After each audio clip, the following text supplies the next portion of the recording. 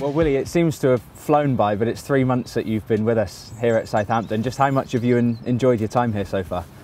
So far it's incredible, because the welcome that I received from the lads, from the staff and from the whole club, it was fantastic, and it made me easy to adapt so quickly. How did the move come about for you? Well, it was extremely fast, easy to take the decision, because I love football. I love to be involved in a changing room, in games, in a club, and I am really happy to be here, and I am enjoying every single day. How difficult was it, especially in that first week, to join a club and 5 days later be making your debut? Is it difficult to get to know the place and know the people that you're working with? After 7 years in Premier League, or even if you play in another country, you know the players, so it's not easy. It's not about that. It's just be back in the routine of training, and playing and living again that situation. I really enjoyed that, because it wasn't an easy decision. So I accepted, and I took it, because I think it was the best for myself and for my family.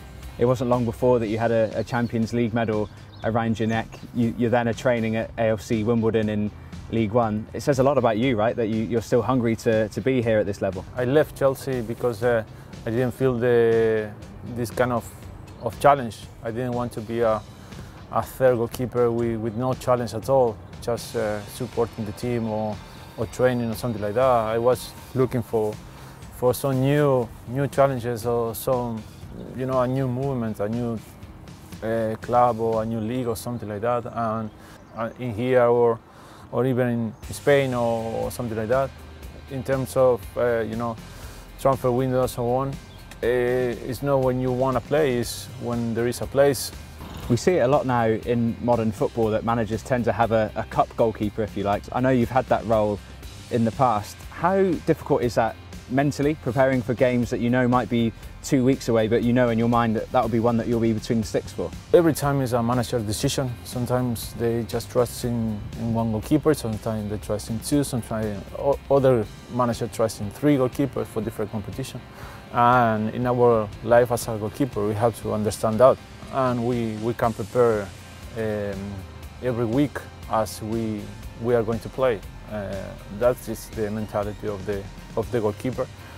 And in terms of yourself now, I know you're fully focused on what's happening here with Southampton, but have you thought much about what life will be like for you after football? Well, yes, I've been thinking a lot.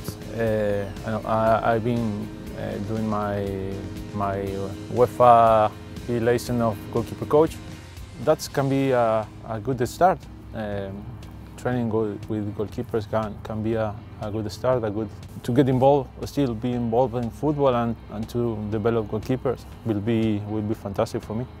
And talk to me a little bit about Opon as well, which is a social media platform that I know you're involved with. It's a great app. The bullying in social media is so nasty, and it's not a legal weapon to fight with him. So Opon can be a very good gun to fight against this, in which every person and every user has to verify its account. Yourself, having been in dressing rooms for a number of years, what are the effects of that abuse sometimes? Because I think sometimes people send things on social media and don't see the impact that it has on individuals. First of all, it depends on how strong you are, how strong is your mentality. But if it doesn't affect you, affect your family. So that's the most important thing. I have lived a very tough moment after the World Cup with my family, and this chance or this opportunity with Opon can help a lot to find solutions for players to just dedicate himself to play football. It can be bullying about performance, it can be racism, it can be a lot of things. And we can fight together against this.